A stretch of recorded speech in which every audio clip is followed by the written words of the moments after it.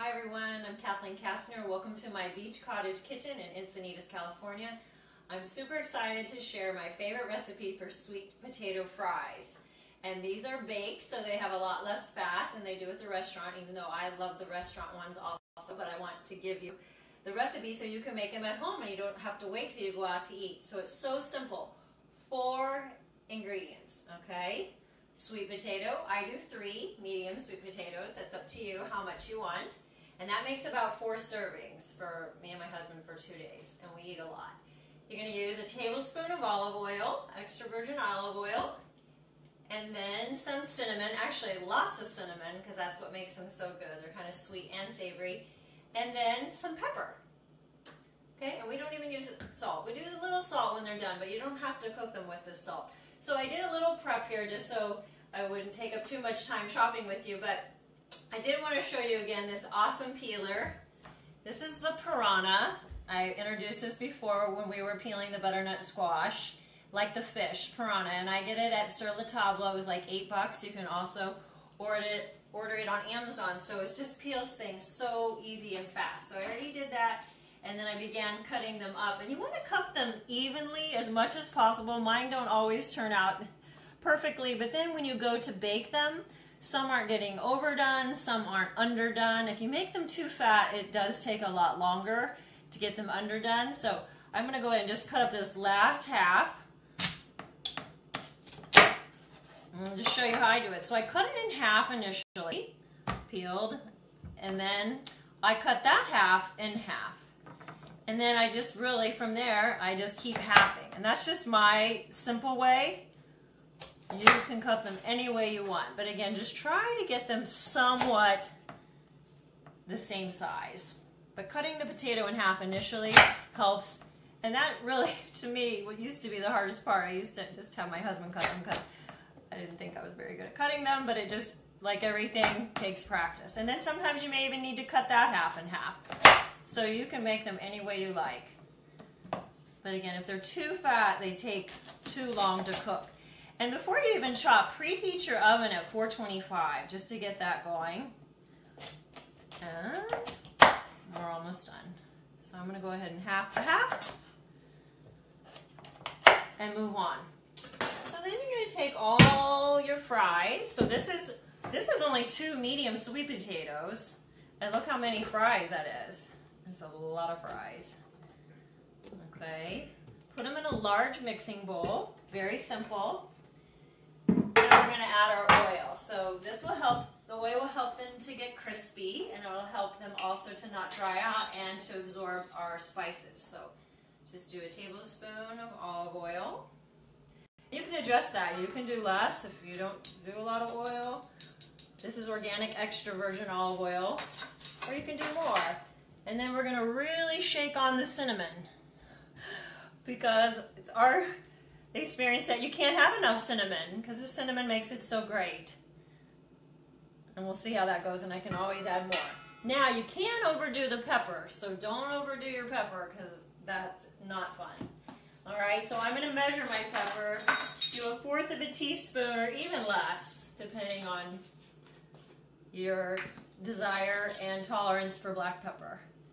Okay, because you don't want to overdo it. So a little bit of pepper, so we have sweet and savory.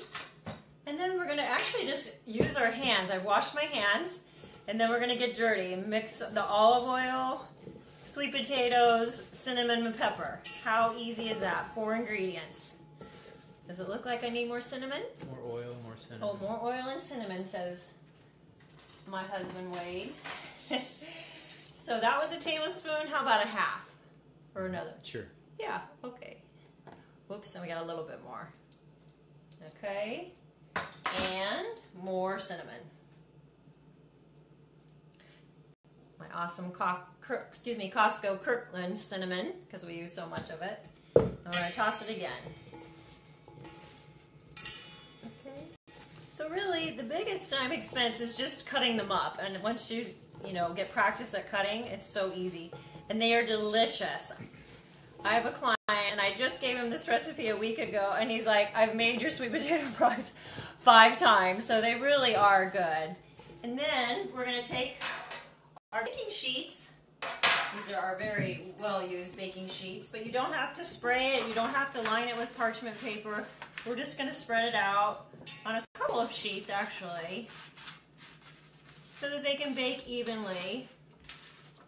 And then we're going to bake it for around 30 minutes until they're fork tender, because they definitely aren't as good when they're undercooked, when you can taste it being a little bit raw, and some might feel a little more cooked than others. So try a little test with a couple of them before you pull them out of the oven, because when they're fully cooked, 30, maybe even more, just depends if you cut them fat, that will help them to get done.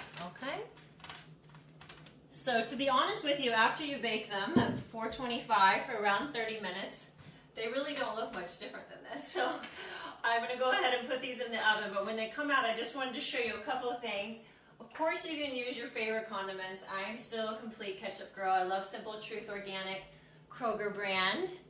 And Wade, my husband, loves his Cholula hot sauce. You can do whatever you want. There are vegan ranch dressing recipes online.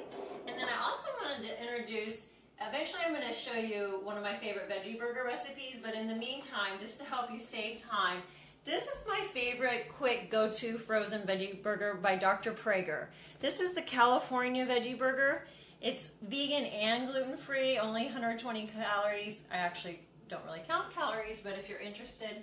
So you can have it on a bun, you can have it by itself. I like to cook them on the stovetop and then cut them in eighths and actually put them on top of salads also, just to give the salads a little sustenance, because they're made with veggies. They're made with broccoli and beans and carrots, and they're good. They're a great way just to get by without having to make the whole veggie burger, which is what we're also doing tonight, but it takes too much time. So I hope you'll try these awesome baked cinnamon sweet potato fries with your favorite condiments, and a veggie burger or no veggie burger. They actually can be a meal if you really like sweet potatoes, because sweet potatoes are so good for you. They have no cholesterol, they're low in calorie, they have zero fat, they're high in beta carotene, so they are a wonderful plant-based food. So I hope you'll give them a try. And as always, thank you for joining me and saving animals with your food choices. Have a great week. And here's a little sneak teaser for the ingredients. Those are onions and Granny Smith apples and butternut squash. We're going to be using those ingredients in making our veggie burgers. Yum.